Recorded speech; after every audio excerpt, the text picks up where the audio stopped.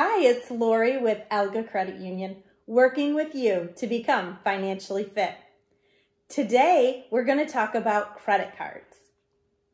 When are credit cards helpful? Well, credit cards can help you build your credit.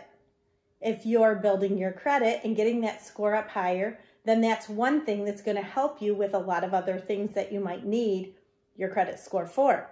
That's another seminar. You'll have to watch the credit score seminar for that. If you're paying your credit card off monthly, then you're not paying any interest. So basically you've borrowed money interest-free. And you can gain all of the card's rewards. Many credit cards will have cashback rewards, or they'll give you points that turn into free gift cards and things like that. So basically, by using their credit card, you're able to reap the benefits of those swipes. This helps both you and the credit card company. So this is when using a credit card can be helpful to you. I want you to be aware of when credit cards might tempt you to spend more than what you have. So when you're out and you need to purchase something, the temptation might be to put it on the card because you know you'll pay it back. But when you're doing that over and over and over again, you might get yourself into a situation where you have more on your credit card than what you can pay back. You also want to be aware of the tactics. Once you have a credit card, there's no need to continue to get more. You don't need to see how many you can get or how quickly you can get them. Getting too much too quick can hurt your credit score. So you want to be aware of all the tactics that the credit card companies use to try to get you to be enticed in. While you're making that purchase at the store, I won't name any store names because they all do it, they'll say, would you like to open one of our credit cards today? We'll give you 30% off in the store today, or even worse, only 10% off in the store today if you open the card up. Well, 10% of, let's say, a $200 purchase is only $20. So $20 in the big scheme of things probably isn't going to help you that much. I once had a store ask me if I would open a credit card. My total purchase was $20, and they were trying to entice me with a 10% discount. When I let the store clerk know that that was only $2 off, that really wasn't worth opening a credit card for, nor was it something I wanted to do, they had a hard time understanding it. But you're going to need to process that for yourself because people making sales are going to try to be pushy, and you want to be careful about how many you get. Not only will you get those in person, but you'll be getting these enticing offers by mail. They'll say you're pre-approved, and you're also going to get the enticing offers in your email box. So be careful, beware of getting too many. The next thing we're going to talk about are interest rates. So if you're paying it off in full, I guess the interest rate shouldn't matter a whole lot, but credit card interest rates are high. Usually they range from 9.9% all the way up to 29.9%. If you do choose to get a credit card, it's smarter to be looking for one at a credit union where you can get closer to the 9.9%. If you're getting offers via mail and email and offers via store credit cards, you're probably looking at a lot of interest rates that are 19.9 all the way to 29.9%. If you ever did use your credit card for an emergency that you were going to try to pay back over time, that would be a really high interest rate to continue to pay back. Let's go through a little bit of that as well. Some people like to say, no, my interest rate's 0% or 4.9%. I want you to understand those are just what we call introductory offers. Introductory offers are for a small temporary period of time that they'll give you a credit card bonus. That's your perk. That's your tactic, I guess you will, on that card. And that's when the period ends for that 6-month, 12-month, or 18-month period of time. Then your interest rate goes back to the normal rate. So let's talk a little bit about how credit cards work. If you pay the balance in full every single month, you will never pay interest. That's when you are using your credit cards to the best extent for you. You're racking in the points, you're increasing your score, and you pay no interest. The credit card company still does benefit because every time you make a swipe, the merchant where you use the card is paying for each use you use to the credit card company. So they do get a little help by you using their credit card. But the best thing is for you to get the rewards of those swipes without having to pay any interest.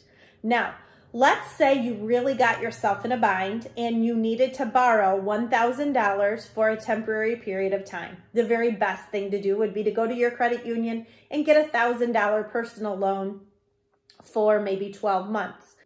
I'd like to give you the example of when you might use a $1,000 credit card and let it benefit you to pay it back over time. Let's say your option was to go to a payday cash store advance lender. What they like to do at those stores is give you a $600 loan, and it's due to be paid back within 2 weeks. And they'll give it to you for the small fee of $76. So you borrow $600, you come back 2 weeks later and you owe $676 or $679, depending on their fee, somewhere between $76 and $79. Well, if you paid back your $600 in a 2-week time period with your next paycheck, guess what's going to happen? And they count on this. You're going to short yourself by that $679, which means you're going to turn around and get another $600 loan. So 2 weeks later, you come back and you've guessed it. You owe that $76 fee again.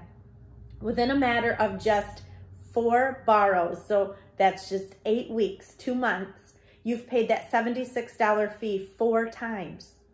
4 times. So you're really in for well over $300 in fees in just 2 months. So let's look at the credit card option for something like that.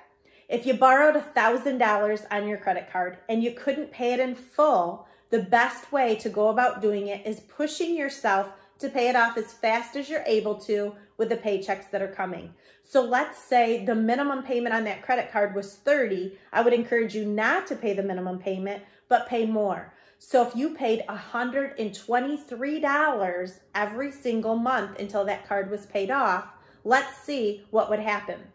So look at this example. Month 1, you get the bill for that $1,000 that you borrowed. You receive the bill 30 days later, approximately. Instead of paying that $30 minimum payment, we're going to pay $123. Well, your interest for that full month on your $1,000 minus the $123 is $19. So $1,000 minus the $123 plus adding your $19 fee back in there brings you to $896 running balance. The next month you pay $123 again instead of your $30 minimum payment. Well, look what happens. Your interest went down that month because your balance was lower. You only paid $16. Let's shoot down to month 9. By the time you get down to month 9, your running balance for due was $222.93. You paid the $123. They're only going to charge you on month 9 $2.17 interest, bringing your running balance to $102. The next month you don't owe the $123 because you only owe $102.10. You can pay it off in full on month 10. So in that 10-month period of time, that $1,000 that you borrowed on your credit card would have cost you $86.10 in interest. So your total paid back for that $1,000 was $1,086.10, and you had it paid off in 10 months. That's when you do use it as a loan, but in a wise manner. You'll also notice that in this scenario, we didn't continue to use the card every single month and run that balance back up to $1,000. We stopped with the one purchase that was the emergency, and after that, we paid it in full every single month as much as we could with that allotment that we had set up for ourselves. Mentally, we said, I'm going to pay $123 a month till I could get it paid off in 10 months. Let me show you when credit cards work against you. So in this scenario, again, I'm not going to push that credit card balance back up every single month. I'm just saying a one-time purchase of, let's say, around $1,000. So let's look at this example. If you actually only paid the minimum payment, on $1,000, a minimum payment would be $30. As you watch in this example, as your running balance goes down, by probably around month 38, you'll be down to a minimum payment of $25. And about month 53, your minimum payment is $20. So notice that as you go down too. What happens is paying that minimum payment every single month would take you, in the same exact scenario, just paying that minimum payment, 72 months to pay off. So not the 10-month scenario like previously, we're paying the minimum payment. After 72 payments or 6 years, paying back that 25.99% interest on a $1,000 purchase, you would have paid $1,855. So you've paid $855 extra because you just paid that minimum payment monthly. That's when a credit card can be used against you, because it's tricking your mind to only pay that small minimum payment instead of a bigger payment, and it takes a lot longer to pay off.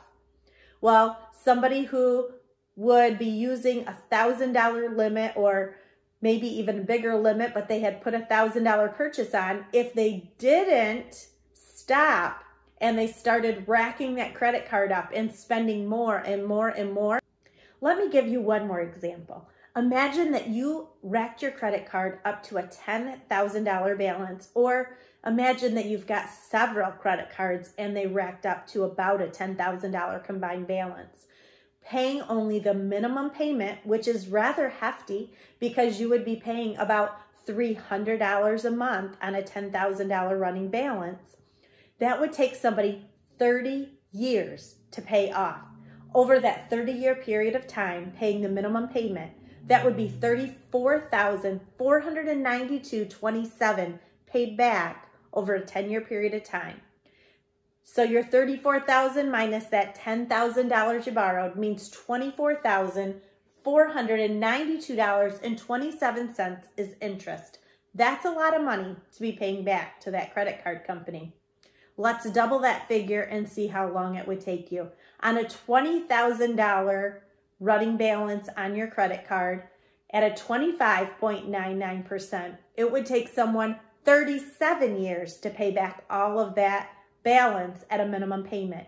Paying back 20 grand would actually amount to, over those 37 years, $70,488.92.